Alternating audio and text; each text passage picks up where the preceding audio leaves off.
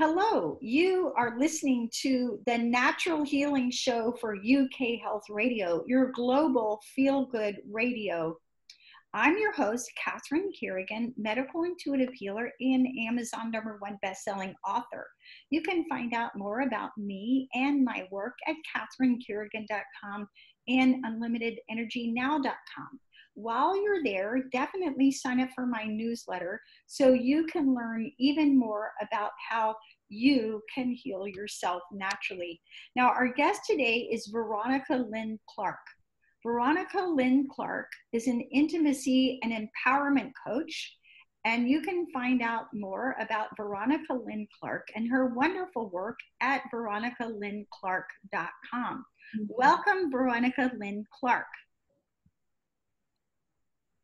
Catherine, thanks so much for having me on the show today. I've really been looking forward to this, to be able to share with the audience, with my clients as well, just some of this work that I've been doing. And yeah, so I'm really, really appreciative about being here on the show. Thank you. All right, now what we're going to be talking about today is how to heal from sexual trauma. And sexual trauma is just one of many forms of abuse. Now, I know that you yourself recovered from sexual abuse. What were some of the biggest challenges that you had to overcome with regards to sexual abuse? Okay, so we're going to start from the beginning. So my abuse started when I was just in my developmental stages. The first incident of abuse began when I was about 4 years old. It's very confusing, right? And then it became more just predominant in my life about the age of 6, where it was like on a regular basis. And these were different people who were offending me. And the thing is, is that sexual abuse, when it's introduced at such a young age, it's super confusing because you're not really sure. I wasn't sure at that time. Is this right? Is it wrong? What's really happening here? You know, I knew that there was a level of secrecy, so to speak, but I didn't necessarily know that what was happening was wrong. So I say that because as I started to get older, and one particular phase of this abuse, because it went on consistently from ages 6 to like 17 years old. You know, the first incident started when I was 4. So threaded throughout that, when it's happening and it's a family member, and the family member is kind, it's really confusing. So there's this idea that I'm supposed to keep a secret. It's really not bad that's happening, but I don't tell anybody about it. So there was a lot of different types of behaviors that started to come as a result of that. So I think one of the main things of having to overcome was, how's my own personal sexuality wrapped up in this? And it was really difficult to become sexual as an adult person because of this, just because of the way that the abuse started to impact me from the very, very beginning, which was the confusion. Now, as it progressed, there was other types of behaviors that came about. My own worthiness, my own, you know, am I good enough? And not even so much am I good enough in relation to my family itself, but more so in regards to hanging out with other kids, because I got really weird. You see, I was really confused. So it was strange behaviors that I was displaying. Something was going on at home. My home was riddled with all forms of abuse, whether it was sexual abuse, physical abuse, emotional abuse. And abuse wasn't just happening to me, it was happening to other people in my family. So like my sister and my stepmother, and my stepmother was an abusive. So there was a lot of abuse. The dynamics were complex, as they are in these types of situations. There's domestic violence, there's all kinds of stuff. So that was kind of the norm in my home. And when I then would go to school and want to interact and have friends and be accepted, I was really different. I stood out. And I didn't know why I was standing out. So this is why, again, there's a lot of confusion, because something's happening at home. You don't really talk about what's going on in the home out because you know it's a little bit weird, but you're not exactly sure. That's how I felt. Like wasn't exactly sure. And so the challenge was being accepted in school, not feeling like I was other than, which I always felt like I was an outsider, didn't fit in, and couldn't figure out why, which was extremely, extremely painful. And then developing these people-pleasing skills. So like, I'm going to morph into anything you want me to be so that you will accept me and be my friend. And I think it's something that even today children are dealing with. And a lot of times don't have language for it, just as I didn't have any language for what was happening. So I think the biggest thing that's coming to my mind right now, and there's many things I had to overcome, but the premise of this came on this confusion, which rocked my world. Because if there's confusion about where do I fit in, where do I belong, where's my tribe, am I cared for, am I protected, am I taken care of? As a child, there's no real language for that. There's just this upheaval. There's this uncertainty about everything. Right. Now, for our audience, I would like to refer everyone to a really important resource, because if you're experiencing sexual abuse, then more than likely you're experiencing other forms of abuse as well, right? Yes, absolutely. So if you go to any search engine and put in the Wheel of Power and Control, this is something put together by the National Domestic Violence Hotline. And I just want to point out for our audience other forms of abuse, because if you're experiencing one, more than likely you're experiencing others. So other forms of abuse include minimizing, denying, and blaming. So this would be making light of the abuse and not taking her concerns about it seriously, saying the abuse didn't happen, shifting responsibility for abusive behavior, saying she caused it. Another form is using isolation, controlling what she does, who she sees and talks to, what she reads, where she goes, limiting her outside involvement, using jealousy to justify actions. Another is emotional abuse. This is very big. Putting her down, making her feel bad about herself, calling her names, making her think she's crazy, playing mind games, humiliating her, making her feel guilty, using intimidation, making her afraid by using looks, actions, or gestures, smashing things, destroying her property, abusing pets, displaying weapons, using coercion and threats, making and or carrying out threats to do something to hurt her, threatening to leave her, to commit suicide, to report her to welfare, making her drop legal charges, and making her do illegal things.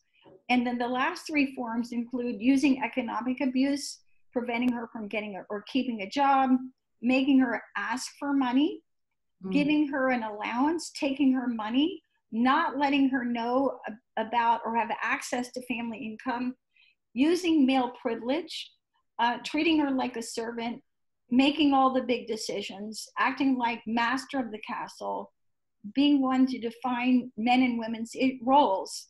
And the last one is using children, making her feel guilty about the children, using the children to relay messages, using visitation to harass her, or threatening to take the children away. So if you're listening to this broadcast and you're experiencing any form of abuse whatsoever, I strongly recommend that you get help. And you can certainly hire a coach. I myself have great familiarity with this because I spent 2 years in a support group a YWCA support group for battered women. So find a support group in your neighborhood. If there's been any illegal actions, by all means get to the police and realize that there are shelters that you can go to. Now, so Veronica Lynn Clark, what are some of the things that you want other people to understand when it comes to healing sexual trauma? One of the most important things I think I can communicate is letting go of your attachment to the story. Because for a long time, I stayed in victim mode, even when I didn't realize that I was in victim mode. Because I got to a point when I was about 17 and then 18 that I decided I'm creating a whole new life for myself, and I'm going to shove all that stuff into the basement, and I'm covering it up. And I built a whole new life. I built a whole new life when was very successful financially, married, children, all of it. And what I didn't do though is I didn't do my work. I didn't do the work of releasing all of those attachments and beliefs that were really distorted based on my childhood. And so all of that was still there. So the one thing, so as soon as something major happened in my life and I had a major catastrophe, everything broke wide open. And I didn't know what to do with all of that, all of those experiences that I'd never really faced. People call them shadows. I also do a lot of shadow work, so we talk about the shadows. So what I had to come to terms with was that these experiences happened, and as they were happening, I was making decisions about them. I was making the decisions about myself. I was making decisions about the world. I was making decisions about the people who'd abused and violated me, also who I had violated as well, you know, in different ways, not sexually. And so I had to realize that I was really attached to the story and that I was letting it define me. And I was living a lot of times in my past, making excuses for why I wasn't able to do this, you know, because this has happened to me, then I'm not able to move forward in this way or what have you. So this is complicated. It's not an easy thing that I'm expressing, because most of us are really invested in our stories. Okay, so as soon as we can start to unravel our attachment and connection to the story, and I'm not undermining at all anyone's experiences, abuse, anything like that. I'll tell you, and I don't like talking a whole lot about the experiences, not because they trigger me or anything like that, but because I also don't want to feed the details, like give the details, because then that becomes more like drama. The things happened, and it's like watching an old movie. It's like, oh, I remember watching a movie, but I have that little attachment to it. It's gone. And I'm not saying that to say, like, some people have gone through some really horrific things. And so if you're watching this and you've gone through some horrific things in your life, I don't want you to think that I can't relate. Maybe I haven't had the same experiences, but I have certainly had tremendous amount of abuse, isolation, death, a lot of things that have happened. Being able to release and cut myself free from all of those connections has really allowed me to experience a lot more freedom in my life, where those things are just that, they're experiences. And like I said, it's complicated to talk about unraveling the story and letting go of your attachment to the story. It's not something that can really be clearly communicated in like our time frame that we have. And this is really what my body of work is based on, is learning who are we without our stories? Who are we without this, you know, these things that we've gone through and these things that have happened? To stop giving power to our past experiences, because we're living from our past, we're living from just memories, and we're not creating from this place of possibility, of love, of truth, of potential. And that blocks us, completely blocks us. And it was making me sick. I was 2008, I was diagnosed with PTSD, and I don't subscribe to that. Like, that's not my belief in that. And some people want to. That's, again, an investment, a reason to like stay connected to the story. I have PTSD, or I have this illness, or this thing, I have anxiety. And so because of this story, this label, I am not able to move forward. Right. So I have a couple of suggestions for our audience. So first of all, when I do a medical intuitive reading, I'm reading what I call your 5 bodies: the physical body, what's going on with you at the physical level, your energy Mm-hmm. system, which includes your chakras, your acupuncture system, and your breath, your emotions, your Yes. mind, which are your thoughts and your belief, and also your soul level. So you Mm. mentioned how to rewrite your story. So here's a really good way that if you're watching this broadcast or listening, how you can change your story. So what I encourage my clients to do is write your story, whatever it is. Yes. Yes. This happened to me, and so on. Mm-hmm. Then what I want you to do is reread it. And as you reread your story, notice any place you get triggered. And what do I mean by triggered? If you read your story and you feel anything other than peace, then you're telling the story in a way that pulls up energy and emotions and literally even chemistry in your body. You're creating your brain chemicals by how you tell the story. So Yes. write the story, reread it, notice where you feel unhappy, angry, sad, traumatized. And then what I want you to do is rewrite your story. And how do you do that? You stay 100% truthful, but what you do is you find the lesson, you find the Yes. gift, you find your power. So you rewrite your story, and you read it again, and you keep rewriting your story. And by writing it, I mean literally on a piece of paper, in a journal, writing it out. And you rewrite your story again and again and again and again and again Mm-hmm. until when you read about what happened, it's just like, I went to the store, I bought a gallon of milk, I came back. Maybe there was a traffic jam, but I got there eventually. Yeah. And, I had personal experience of this. I remember I went through a divorce about 10 years ago, and I'm very aware of how much our stories create our neurochemistry. And I did exactly this. So you Yeah. can rewrite this story. Another thing that is very important, I think, to talk about when you talk about abuse is what abuse does to your energy field. And I've Oh my written gosh. articles Mm-hmm. about this because it's a law. There's a law of physics that anytime there's a vertical electrical current, and when you're standing up, you're vertical, there's a Mm-hmm. magnetic field perpendicular to that. So we in natural healing refer to that as your energy field or your aura. And if you have been abused in any way, including sexual abuse, there'll be holes in the aura.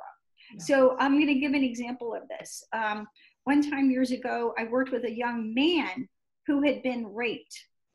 It was really hard to even, hear his story, but his mother, he was an actor, his mother was late for a play practice, and he was jumped by three men.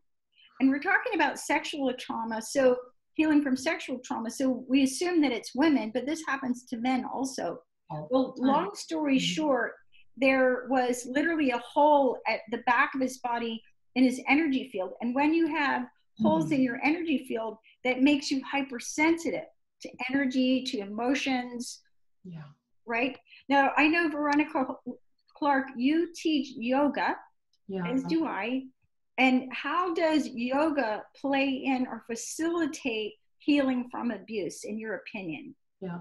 Catherine, I'd like to answer that question, but I'd like to also just go back to something that you just mentioned, because this is, I think it's really important. And you're talking about energy.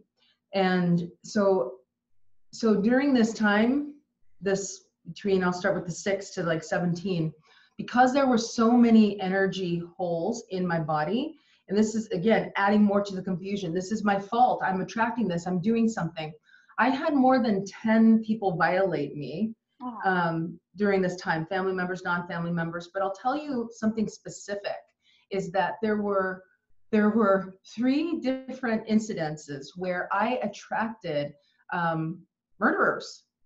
And so I'm mentioning this because this is so important.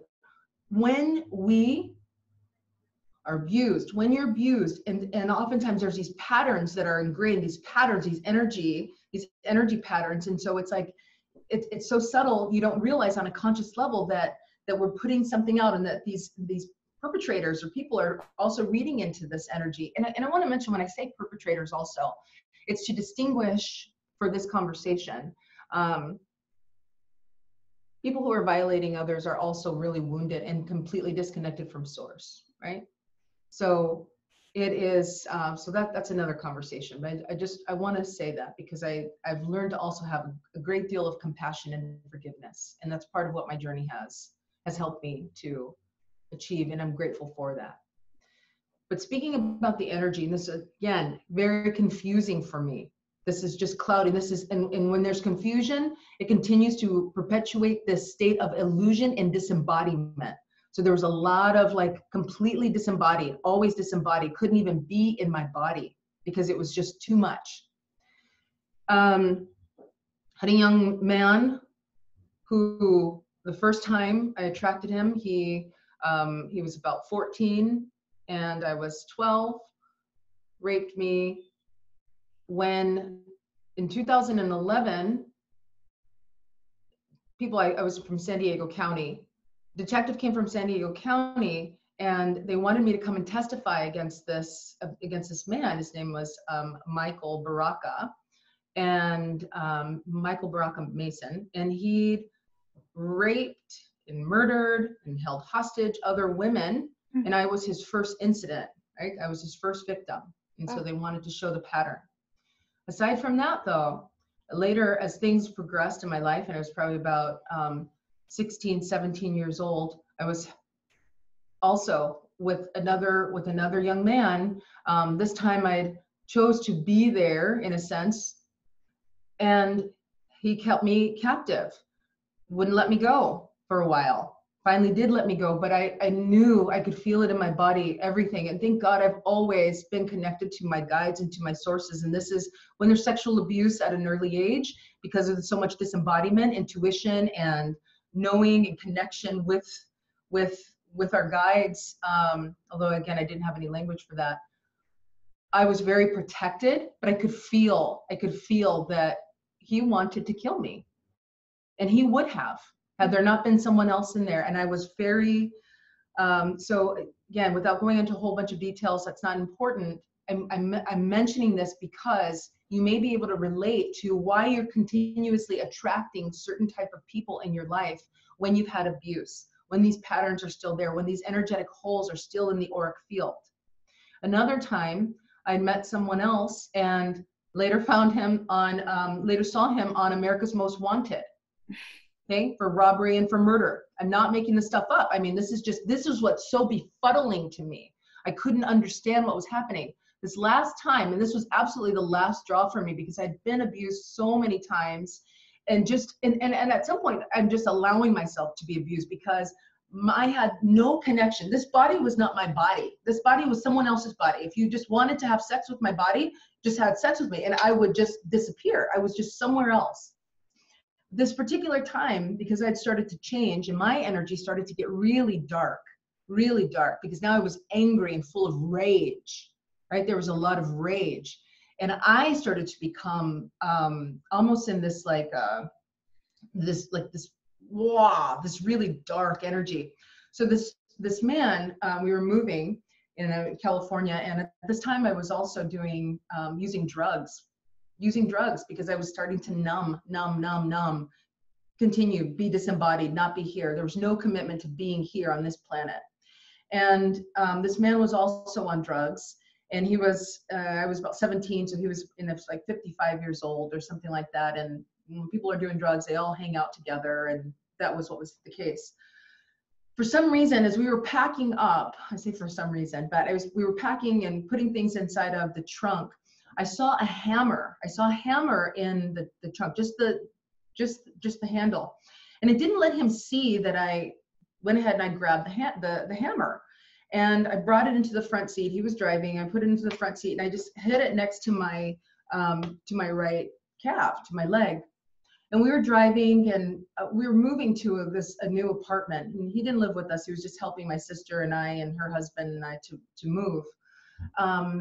We moved often because that's also what happens when you don't have the money to pay the rent and so forth.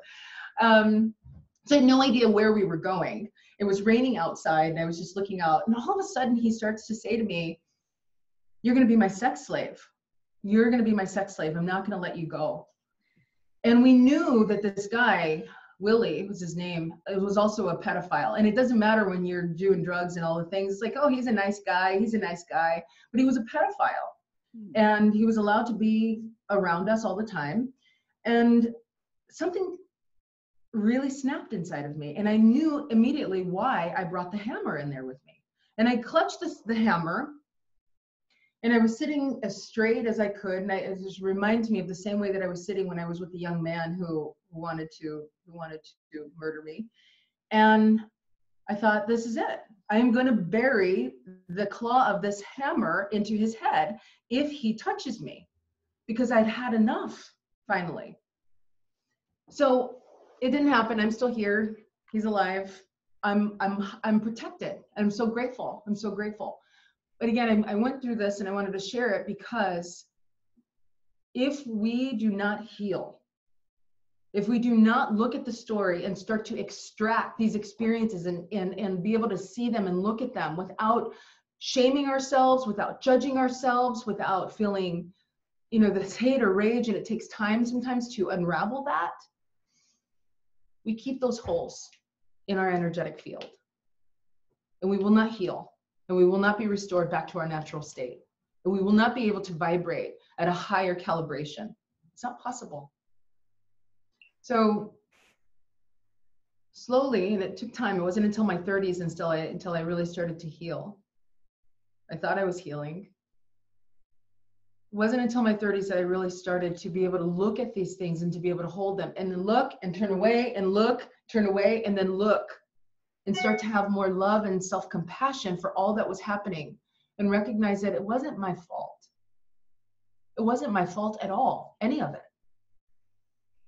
And that's an important starting place, really important starting place. So I want to turn it back over to you for a moment. I know I've been talking a lot, but I hope this has been valuable. So yoga, so you've taught yoga for some time. How do you feel that yoga can help us heal from abuse and also from healing sexual abuse?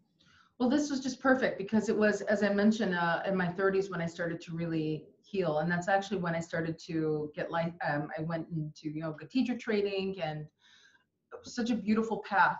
It was something that first, as just a practitioner, as an avid practitioner, I felt like it started to really save my life. In my early 30s, I got really suicidal, became really suicidal, going through divorce and everything else. And I needed something to funnel and channel that energy, and it was yoga. And my kitty. So yoga was what helped me, first of all, to learn how to stay present with myself, to stay present, to become more in my body, to understand what it felt like to be in my body, because that was new, because I had not been in my body. So yoga can help us to, what does it feel like? And this is where that mindfulness also, so being mindful, using the meditation, using breath to come back and anchor into our bodies. And that's what helped me. So something started to shift, and I couldn't tell what it was right away. Didn't have the language for it, and I'd not really shared to the degree that I share now about my past experiences.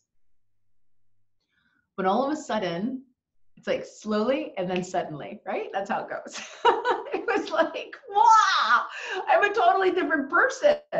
Like something has shifted, and people were saying that, and my children saw that, and it was just different. And I decided to teach yoga. I wanted to share this with others. So, well, my experience having taught yoga now for 24 years is that yoga, like you said, it helps you to connect to your body. It helps you connect to your feelings. It helps you develop the inner and outer strength to handle your emotions so that you can, actually process what happened. But it also opens and balances your energy field. It opens and balances your chakras. It's going to repair that energetic system that does get damaged, right, through abuse, of all kinds of abuse, right? So it basically balances that energy system that's been damaged from abuse. And the other thing that I find, just the practice of yoga, it develops compassion, right? Right? And that spiritual connection that's so helpful. No, we were going back to what you were saying, Veronica Lynn Clark, about the victim and how important it is to let go of the victim. And I talked about how to rewrite your story. And another way to go about rewriting your story is when you read your story that you've written, ask yourself who's telling the story. Because any of us could tell this our story, our life story, from the point of view of victim, Yeah. right? But you have to remember that anytime you're playing a role, you're not being your true self, right? And what would it be like to tell the story from the perspective of your soul, right? Yes. So if you're I telling the love story from that. the perspective of your soul, you'd be like, well, why did I choose this experience, right? Yes. Why did I Yeah. choose this experience? What sort of soul agreement did I have with this person or with these people, right? Yes. What are they contributing to me? What am I contributing to them? Yes. And when you see things from that spiritual perspective, a lot of times what we find is that the truth of what happened is 180 degrees different than what our victim thought. Yes. Right? Right? I just love that you bring this up. I think it's just a really, if somebody is deep in their victim, it's difficult for them to even fathom that they have some soul agreements and that their soul incarnated in and said yes to this assignment and agreed in some ways for these experiences to occur, for them to learn whatever lessons that they needed to learn, and that there were agreements also made with those who were involved. And that's a lot to swallow sometimes for someone, and it was certainly for me too, initially. Like, why would I have chose my parents? Why did I choose them? Why would I have chose to be incarnated into this family? Like, why? No, I don't want this. But that's not true. And it was actually an experience, my very first experience with ayahuasca, that I was able to see clearly all of the breadcrumbs. I could see all of the places where I'd already come before and placed all of these little places of help and support and love and guidance. I could see all of it. I could see the agreements even that I had with my brothers. One brother in particular, I could see that.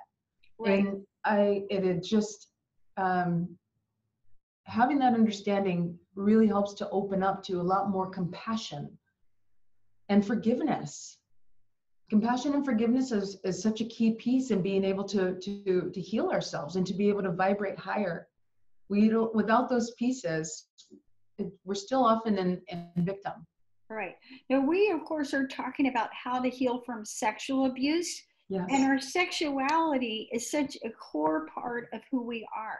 Yeah. And how we express intimacy. Mm-hmm. How do you think, Veronica Lynn Clark, people can heal from sexual abuse and go on to have a healthy sex life after experiencing sexual abuse? It's, again, it's one of those things it's not easy just to say, just to speak per se. I think it takes time, and I think everybody's experience with being able to unravel this is a little bit different. It's because of the way that the abuse has impacted us. It's different for each of us, and so it's really, first of all, if we want to heal and be able to reclaim our sexuality, we have to have a commitment, 100%, all parts of us that are committed to releasing the victim, releasing the story. It has to happen. That has to be the first foundational piece. That you want to reclaim, restore back to your natural state, which is erotic, sexual, innocent. And so that's the first piece. Are there any parts of me that wants to still stay stuck here? This is what I work with women on all the time. And so it's very individual, one-on-one basis. It's very soft, tender, because we have to learn how to be soft. We're not taught that, especially when we're being abused. it's very much the opposite. So there's this softness, learning how to be soft with oneself, learning how to speak kindly, learning really what it is to love self, not just bathing and all of those things, which are really essential, but really being tender, being the mother that you needed, being the father that you needed, being the whoever, like learning how to be soft and gentle. All of these pieces are essential to being able to reclaim your sexuality fully. I'm talking about it holistically. It's a whole thing. I also work with women in larger groups because it's important for us to be able to learn what is safe touch. How do we understand and learn what our boundaries are? How can we speak what our boundaries are? I've never had any boundaries because I didn't know even what boundaries were, since everyone was violating them, right, from a young age. Then we don't know that we actually have boundaries. So when I work with women in groups, we create these experiences where we can learn how to practice feeling our boundaries, speaking, using our voice to be able to express what our boundaries are. That can be super uncomfortable for people because it's like, if you're a people pleaser, you don't want to express your boundaries. Mm-hmm. You piss somebody off, they might abandon you, reject you, whatever. You don't want that. So all of these pieces are really important to being able to reclaim sexuality before we even get to the part of like connecting with our yoni, so to speak. So it's really beautiful. I call this process is falling in love with yourself, like really falling in love with yourself, learning how to step more softly, move more slowly, be very conscious, be very present with everything that you're doing. When you're eating food, when you are bathing, when you're brushing your hair, when you're practicing yoga, you're learning how to use your body as this prayer.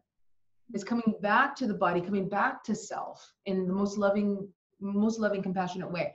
Because until we can really love ourselves fully, like really love ourselves, then there's still like, am I just giving my sex away? Is this like, we have to love self enough to be able to be empowered, to be able to share our sexuality and understand that we're sharing our sexuality from this place that's very sacred, and very loving and healing and nourishing. That's nourishing.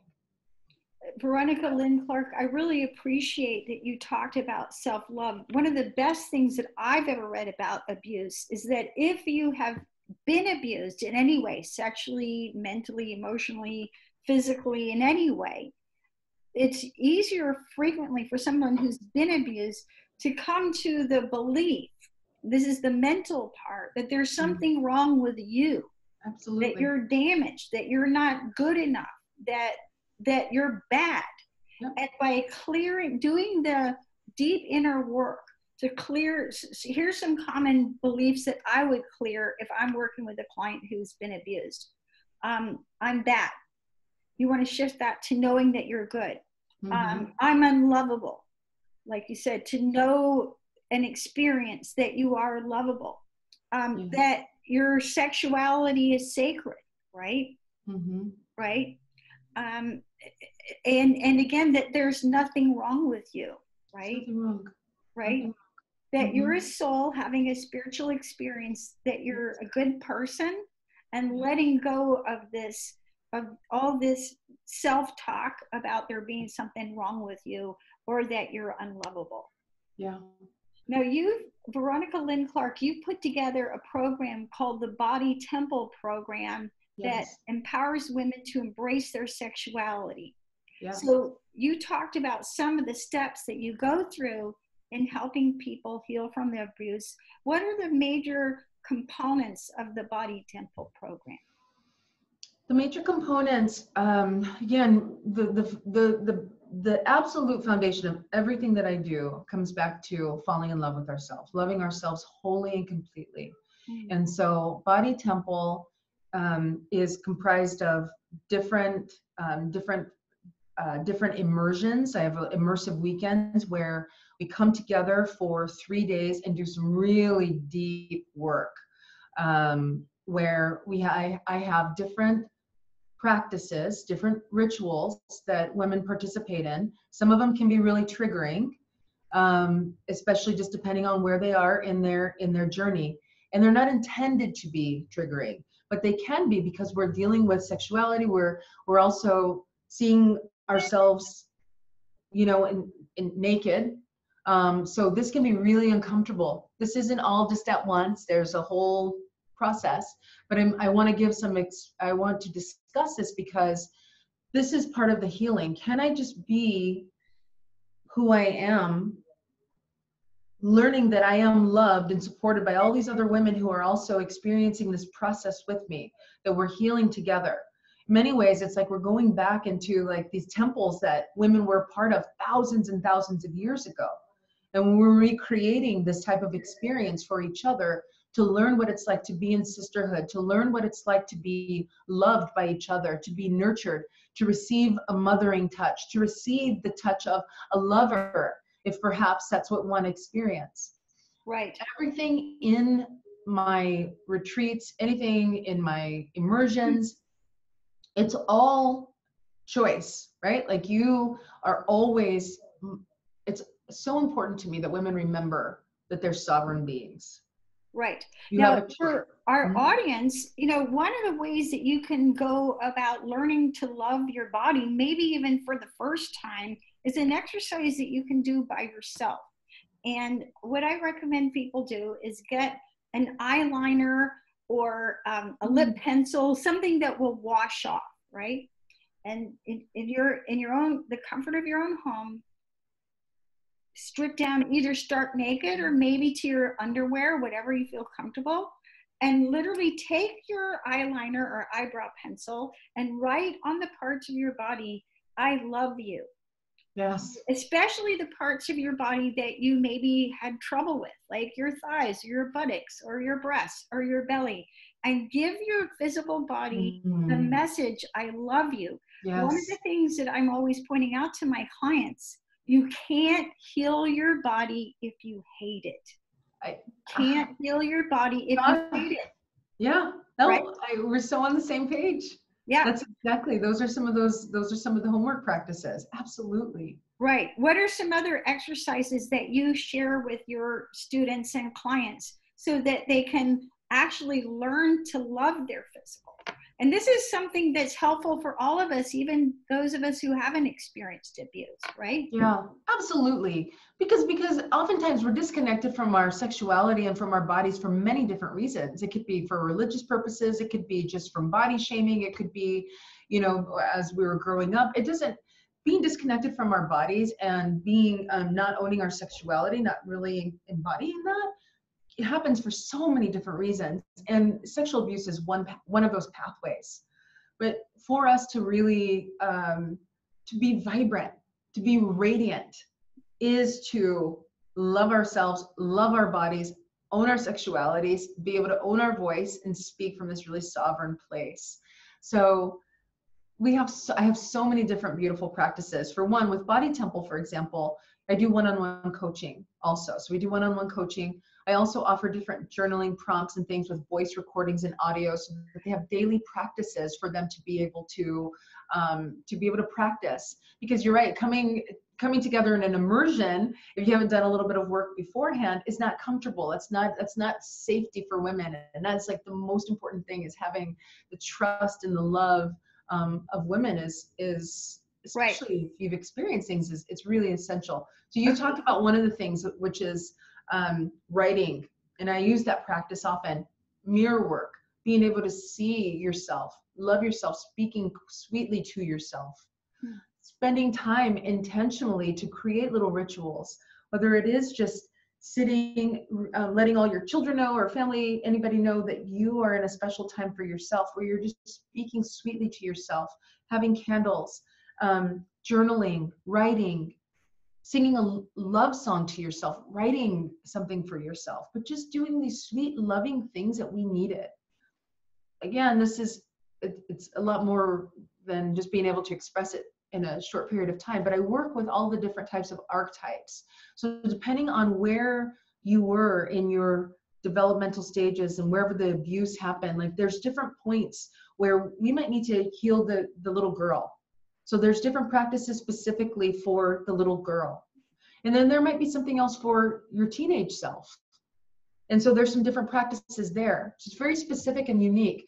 And then for the mother, or for, you know, so different stages, there's different practices, because you need a different voice. You need to pull in a different archetypal energy in order to help address that particular wound so it can be healed. Right. And, you know, one of the most powerful practices, whatever stage you're at, is forgiveness work. Ho'oponopono. You know, Yes. I'm so sorry. Please forgive me. Thank you. Yes. I love you. Oh And my starting gosh. by forgiving yourself for Yes. what happened, right? And Yes. forgiving everyone around you. So, Veronica Lynn Clark, any final thoughts for our audience?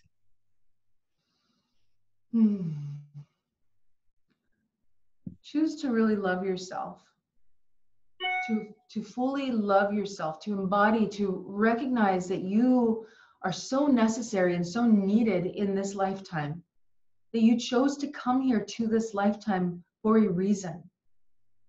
And when we're attached to our stories and all the experiences and the things that have happened, it creates these illusions that keep us trapped in bondage, and it keeps us bound. And we're not able to actualize, we're not able to really mobilize why we have come here to this planet. And you're needed. We need you. I know I've gone through what I've gone through because I'm now able to have the depth of compassion and the understanding, so that I can also reach out and so I can share. And who knows what it is that you have to offer. You have so many beautiful gifts and so much to give. Releasing yourself from the stories is going to allow you to be able to step into a much greater vibration. You're going to be able to love yourself so much more and be able to live more fully. Live fully. Let your soul live here on this earth. Right. You've been listening to the Natural Healing Show for UK Health Radio, your global feel-good radio. Remember, it is possible to heal from sexual abuse and all kinds of abuse. This is Catherine Kerrigan, medical intuitive healer and Amazon #1 bestselling author. You can find out more about me and my work at catherinekerrigan.com and unlimitedenergynow.com.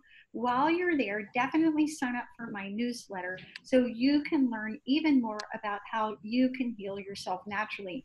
Our guest today has been Veronica Lynn Clark, intimacy and empowerment coach. You can find out more about Veronica Lynn Clark and her wonderful work at veronicalynclark.com. Thanks so much for listening, and we'll see you next time.